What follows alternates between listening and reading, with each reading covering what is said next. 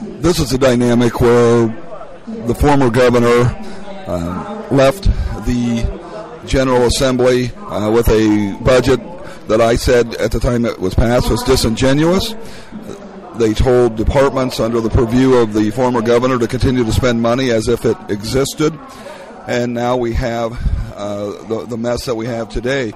I think what the vote that was taken here today is an indication that going forward, business has to be done differently in Illinois. The new governor rejected out of hand, yet borrowing yet again money that doesn't exist.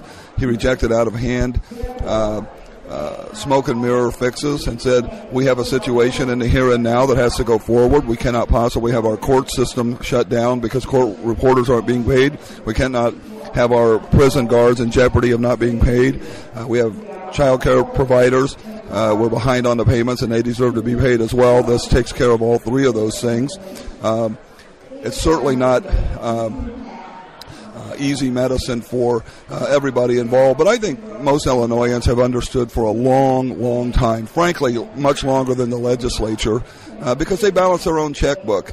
And they run not-for-profit organizations, and they run small businesses and large businesses, and they understand that this dynamic of spending money that doesn't exist and borrowing as if you are living high on the hog on credit cards is a house of cards that will fall, and the day of reckoning has been upon us for a long time. And I think today marks the first day and the first vote of many that will be necessary to resurrect a state that has been a fiscal morass for a decade.